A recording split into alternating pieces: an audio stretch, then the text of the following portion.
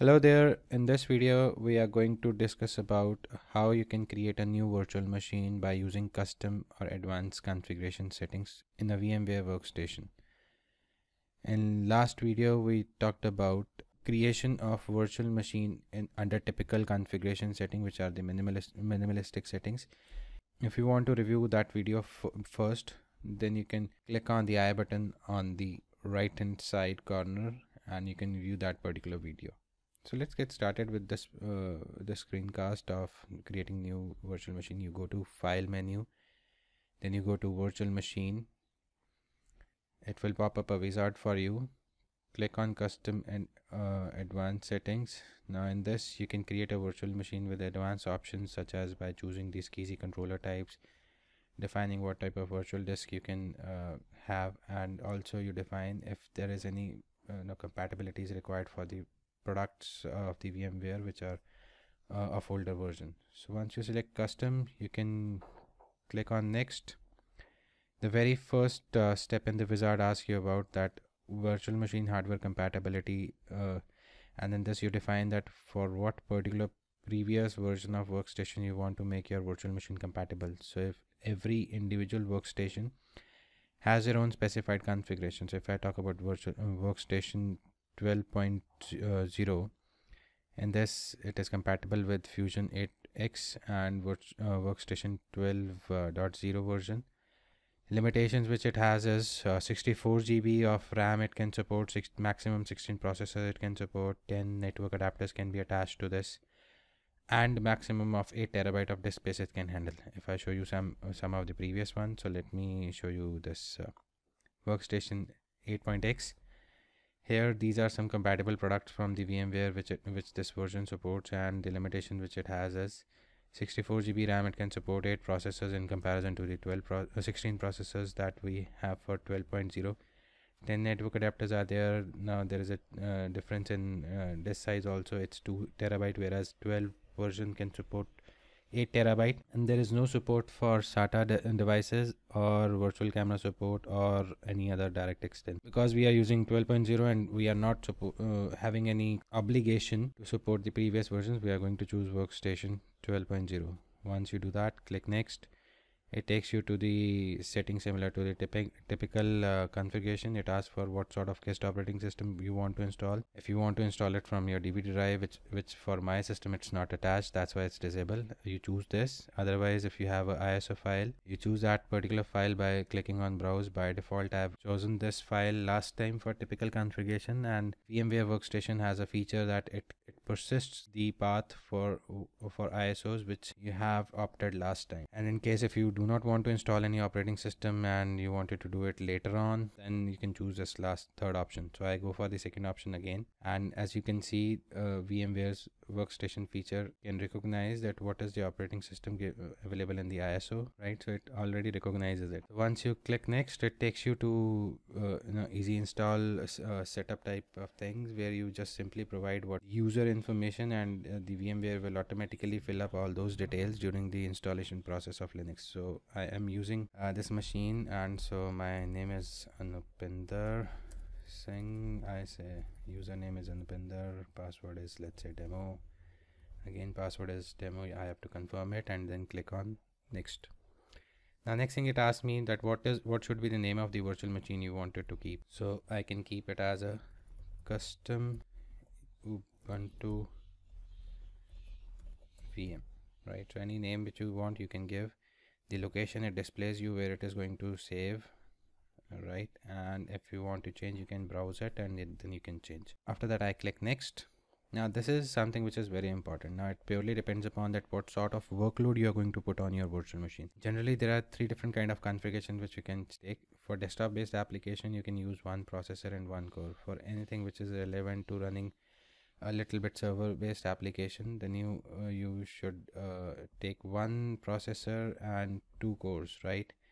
In case if you are looking, or 2 processors if your system supports it, and then 2 cores for each processor. In case if you are looking for some more high end workloads where high performance is required, then you can choose any number of processor depending upon the capability of your underlying physical hardware, and then at least minimum 4 processor cores are required for each processor, right? So this is what could be the configuration which you can put in. I'm only using the desktop based simple application, so I'm using one processor and one core at this point of time.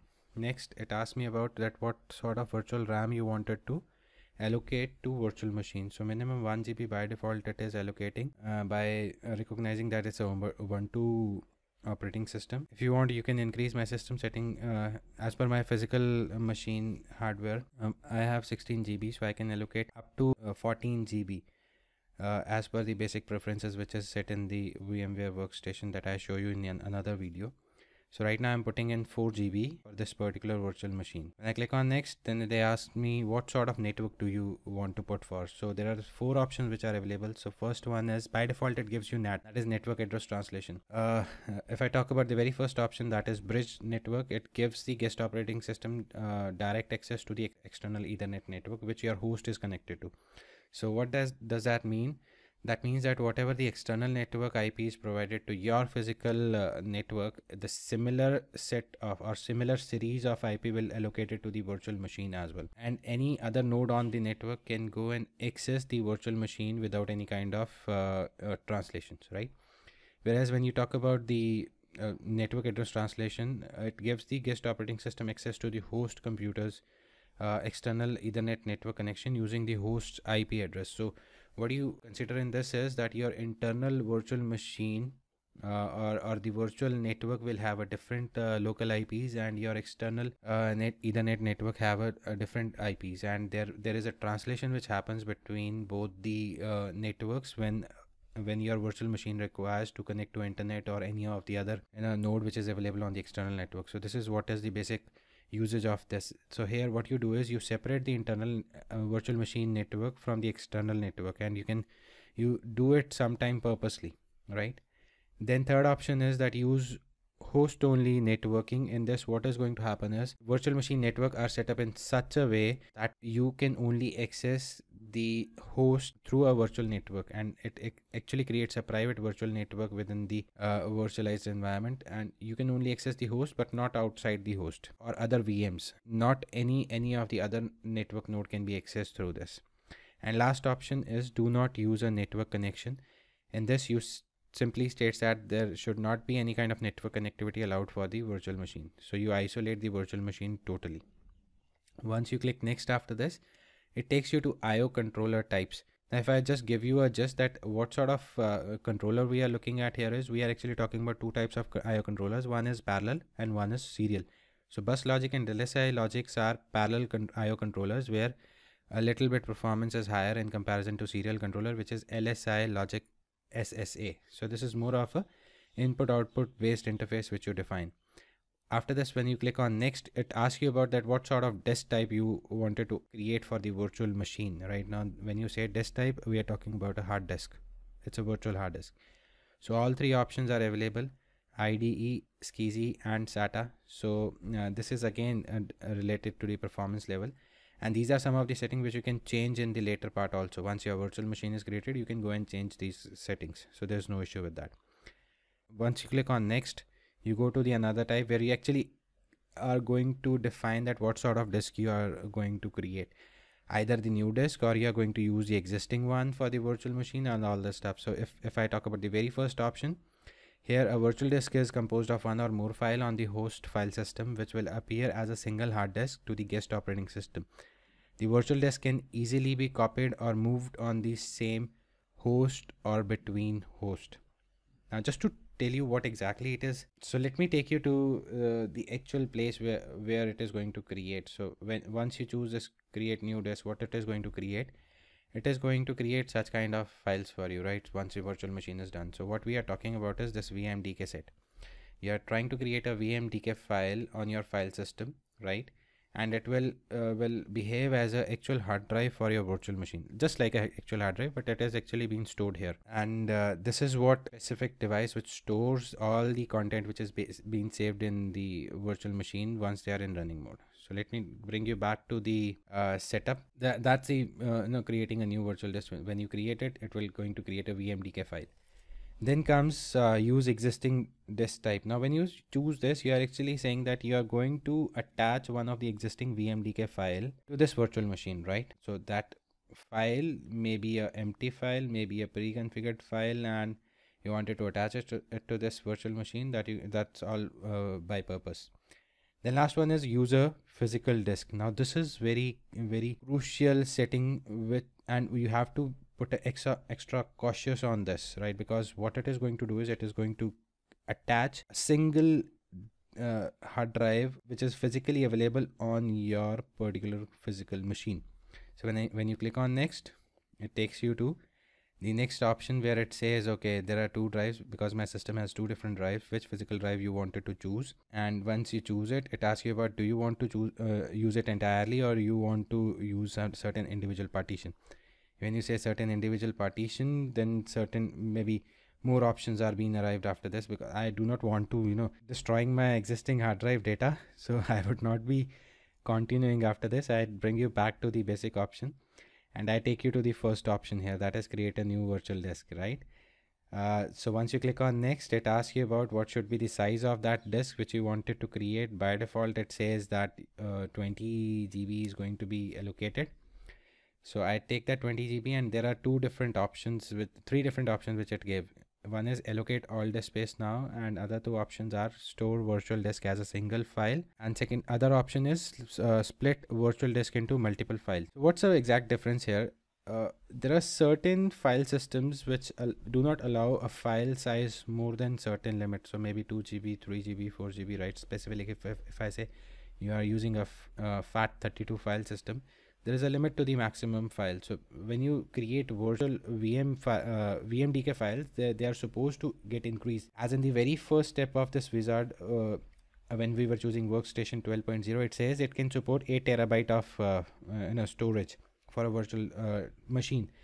So that means my particular file can be of that much size. So if your file system is not supporting that, then there will be a problem in the later end. So if we are aware about our current file system and we know that what sort of file size it is going to be, so you generally go for this split virtual disk into the multiple files, right? Or otherwise, if you know that your file system can support it as a single file, you can do it for this option. So what I do is I take this split virtual disk in multiple file. It has another advantage too, that when you wanted to move it from one network node to another network node, it's very quick to move all these files. The last option, that is allocate all disk space now. Now when you take this particular option, your wizard is going to actually lock 20 GB on your hard drive. Whatever the path you have given, 20 GB on that particular path, they are going to lock on the physical hard drive. If choosing this, if I'm unchecking this allocate all disk space, so as your VM grows, the size of your VMDK file is also going to increase with that. So that will be dynamically allocated. So this is the basic difference. So that is the one thing which happens here. So once you click on allocate disk, I'm saying 20 GB. Let me take you to my disk size because I'm using C drive. Here if you see, it says 107 GB is free, and once I choose next and once the VM is going to get created, it is going to lock that 20 GB size into my hard drive. So I click next, then it says that what should be the disk file you wanted to create, so where it can be created, that also gives you an option here. So one disk file can, because I'm choosing the multiple disk files, so it says one disk file will be created for each 2 GB of virtual disk capacity. So maximum 2 GB it is going to take for each partition, right? Each partition of your VMDK file. So I click next, and then it takes me to the final step of my wizard of creating new virtual machine. Here what it gives me a general overview that what are the different names, what is the path, what is the version of the workstation I'm going to make it compatible for, then operating system which we are going to install, guest operating system basically, then what sort of hard disk and what sort of memory, what sort of network and all. If you want to customize, you can go and click on the customize hardware, and it will take you to another wizard and you can work out there whatever the changes you wanted to make. So right now I'm not going to that much in detail, so I click on close, and if you see, there is an option which is given here, power on the virtual machine after creation, right? So it's already by default checked. So once I click on finish, my virtual machine is going to get started.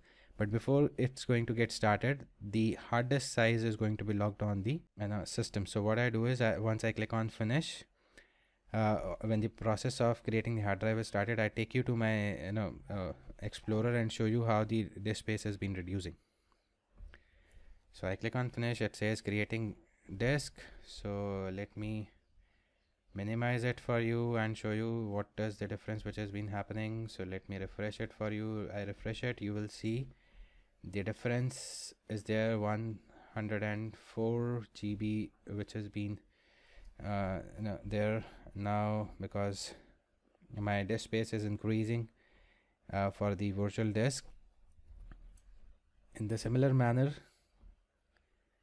the hard disk size is also decreasing. So by the time the whole disk is done, you will see the final free value which I'm going to get here is 87 GB free of certain GBs. So let me fast forward it for you. Alright, so finally it shows me 83.5 GB. Some of the additional space is also being created by your virtual machine. So that may be the case here. So let me bring you back to the virtual machine. It's been started the installation for this particular Ubuntu operating system inside my virtual machine. So it takes a bit of time. Generally it takes 10 to 15 minutes depending upon what is your physical machine's configuration and what sort of processing or compute capacity you have provided to your virtual machine. So let me make a fast forward installation for you.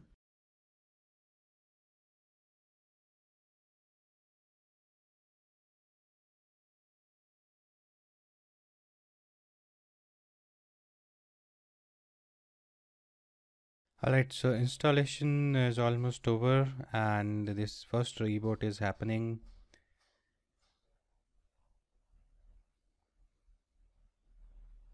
So first boot configuration takes a bit of time. So here is what we get after the first installation and the first boot. So as I was using a demo password, DEMO. So here we are going to get started with our first session of Ubuntu, and with this particular installation, the setup of this virtual machine by using the custom or advanced setting in VMware Workstation is concluded. So in this way you can actually go and work on creation of virtual machine by using the custom settings of the VMware Workstation, where you define a lot of various settings at a very basic level, and you have an understanding that okay, I'm using this particular network, I'm using this particular virtual machine disk, and this type of setting I wanted for my IO controllers, and etc. etc. So with this we conclude this particular screencast session. Thanks for watching. If you like this video, do click on the thumbs up button just below this video. You can also subscribe to our channel for getting updates on the latest updated videos regarding the VMware and other topics. So thanks for watching. Goodbye.